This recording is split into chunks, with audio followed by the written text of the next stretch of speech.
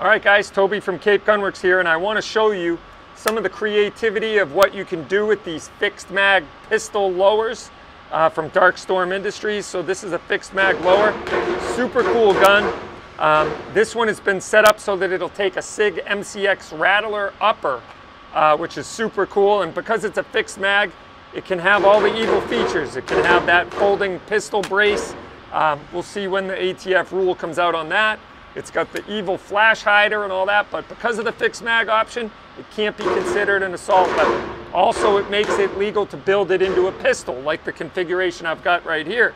So this is a really neat option for us here in Massachusetts, and this has been extremely popular with coyote hunters. So a lot of rail space on top. You can put a thermal on it, so you can hunt at night with a pistol in Massachusetts as long as the casing is less than .38 caliber.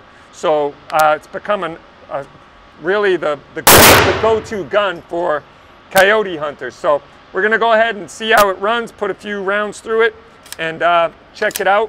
We've got our Mean Arms MA loader all set to go. So you just rock that into the ejection port, top it right off, pull it back, and the bolt goes forward. And so here we go, going hot.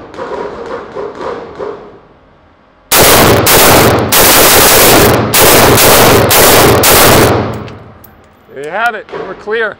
Ran like a champ, so 10 rounds on target, no problem. Come check it out at Cape Gunworks if you want to do something like this. We have all the parts necessary in stock right now to build your own fixed mag MCX Rattler. So thanks for tuning in, I'm Toby Leary.